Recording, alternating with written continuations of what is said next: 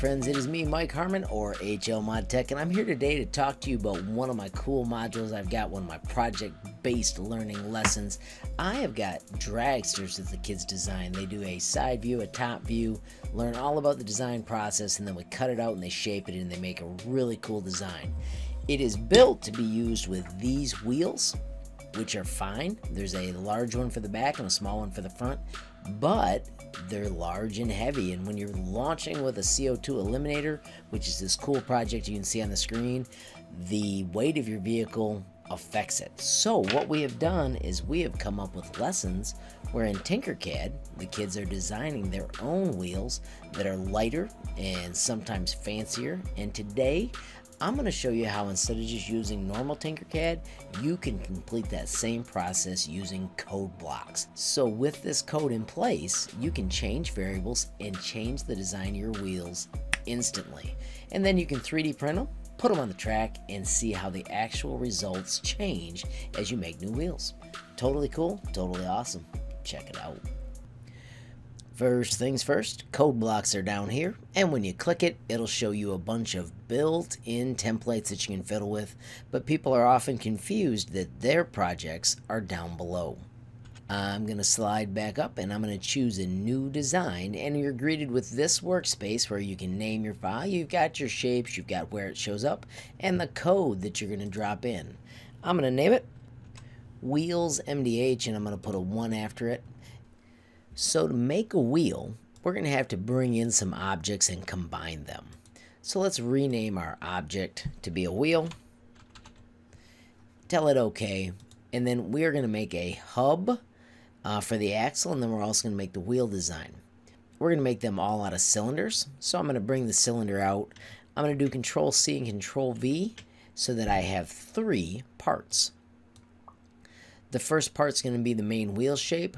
I'm going to make it the color black, and for now I'm going to tell you that a good radius is 18, and I want it to be really round, so I'm going to put in 64 for how many sides it has. When I hit play, you'll see that shape show up over here. It's crazy huge. I want it to be 2 millimeters thick instead, and then I'm going to drop the next part in place. I'm going to make it black as well. It is going to be the center of the hub. I'm going to try 3 millimeters, which means it'll be a total of 6. I want it to be 6 millimeters high, so that's how much we'll be able to attach to the axle. And once again, I'm going to do 64 for the sides. And then the last piece is going to be the tiny hole where the axle attaches, and it has to be 1.7 millimeters for a radius. And I'm going to make its height 8 just so we can see it poking out. And to make it nice and smooth, I'm going to make it 64 as well. When we hit play, I'm going to show you something about this project. Whenever you use Codeblocks, they draw at exactly 0, 0. So each of these items needs to be raised up half of its height for them to show up where we want. Let me show you how to fix that. Bring out your move. When you click on it, you can do Control C and Control V to make the 3 moves you need. You can drop them in between and then simply put the Z that is half of what the height was. So this 2 becomes a 1, this 6 becomes a 3, and then the last one's 8. I need it to move up 4.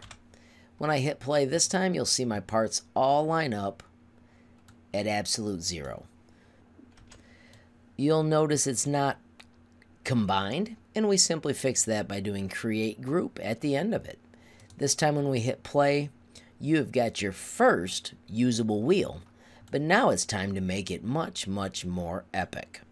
We're going to do that by creating a new object called Spoke, and we want to put it above the wheel so that it occurs first.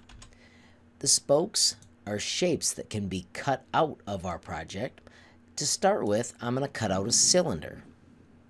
I would like this to be adjustable, so instead of putting in a real radius, I'm going to put in a variable. Now I'm going to put these at the very top so that they can be used all the way throughout the project, and I'm going to rename this one as size. That's kind of nice and flexible. I can use whatever I want. I'm going to try size 4, and once this project runs, I'll say, hey, it's good, or I'll adjust it and make it something else. So let's take this size and put it where the radius was by just dropping it in the box. We can leave the height large because it's going to be a piece that's cut out. You could do something crazy like put in 6 and make the design a hexagon. Well, it looks like the fewest sides it can do is 12, so I'm going to change that to 12. Hit play and just make sure that turned out the way I expect.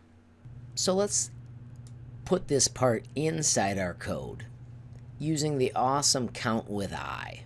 You could change this to any variable, but I'm going to leave it with I. I'm going to count from 0, and I want to go to 4 because I want 4 of these and I want it to count by 1. When you want to reuse an object, you can go to Modify and you can add a copy of the object. This is awesome because we can make the object a whole, which is what I want for cutting these out. Find in your data the object. My object is still called Object 0. I'm going to fix that and I'm going to rename it Spoke because I'm going to cut these spokes out of the project. I drop spoke in and then I've got to tell it how to move. So once again I bring out a modify and this time I want it to move away from the center of the project, but I want to have it use some math. So I'm going to create a couple more variables. First variable I create is going to be called radius. And the beauty of that is it's going to keep track of the size of our wheel. And then we can make a variable for the offset, so then we can tell how far these spokes need to be from the edge of the wheel. So once again, bring out your create variable. Let's rename it and call it offset. I'm going to nudge these down so they're out of the way a little bit. Make sure I don't lose my create group because I'll need it later. So we need to do the math for x, and we're going to do that with one of these operators. Drop it in the x box. Notice you can tell which one you're in because it turns white. And then we're going to drop some components in these. And these are the radius.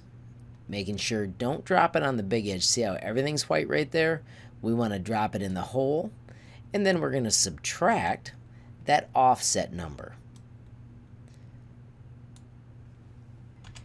And then we want this to rotate each time that it happens. So we're going to go back to Modify, bring out a Rotate.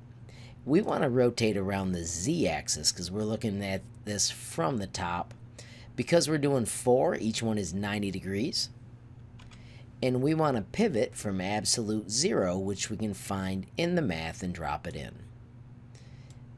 When that's done, we want to delete our spoke because that spoke does not get added to our project.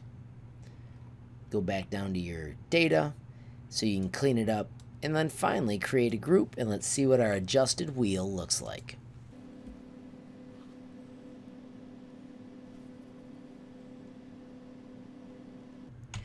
Alright, this is one of the fun ones where you say, oh crap, what did I do? I forgot to type in the radius. So 0 minus 0 was 0.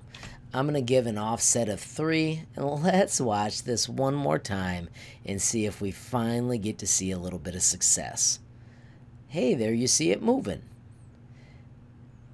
Now they all move to the same spot, and let me show you why. I had the rotation always set for 90. I want to put some math in there, and I want it to always increase as it goes across. So the first time that it happens, I want it to be 90, and I want it to be times, and I'm going to have it be times I, the variable. Let's see how that works when we run it. So there you can see the code is working really well, but how good is my offset? My offset is giving me issues, but here's where you do some trial and error. Notice I increase the speed. I'm going to type 1.5, and let's see what we get this time. Still chopped them up. Let's try increasing that number instead. I'll try 4, and let's see what we get this time. There you've got workable wheels for the first time. Now some things I notice, I'm not sure I like the 12-sided one.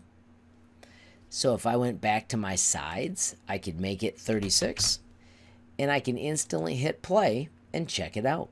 I think that's a better looking wheel. I don't think there's enough wheel out here on the edge though.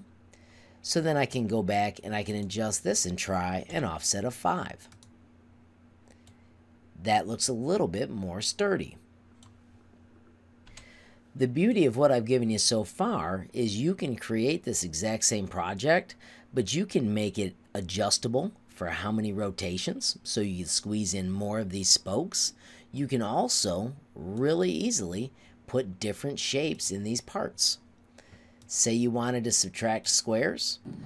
If you put a square in there and change its size to 5 by 5, so you're sure it fits, it's that easy to cut something different out of your shape. There you can see, after I ran it a second time, there are my silly squares. Now I don't want squares, but I'm just showing you that you can cut out cylinders, cool roofs, maybe crazy cones, maybe the round roof. You could cut words out possibly. The wedge is a neat shape. You could do the polygon shape, which definitely would get you your 6-sided shape. Hearts, stars, tubes. Well, that'd be silly because you'd have the leftover middle. But there's no limit to how you can customize this if you want to. Speaking of customization, let's take the radius and drop it in here. So I'm going to go to my data. And since the radius is now in the part of the project where I can change it, if I go up here and make this 35, which would be insane, watch what happens. I've got a crazy large wheel that has a 35, and it still has this silly part that needs to be deleted, but that's just how we're going to make them when it really matters. I'm going to throw this in the trash. I'm going to bring this down here. I'm going to set my number back to the 18 that I know works, and boom. Show off that customizable wheel that you can build and then be ready to export so you can do your own 3D prints for your dragsters. Friends, I hope you enjoyed this. If you end up making this project and you come up with a cool design, please share it with us at HLModTech on Facebook, Instagram, or Twitter. If you liked what you learned here, please hit that like button. If you haven't subscribed, what are you waiting for? Hit that subscribe button. Keep tabs on our posts by clicking that notification bell, and if you have a question or a comment, please leave it down below. Thanks for watching. Have a great day.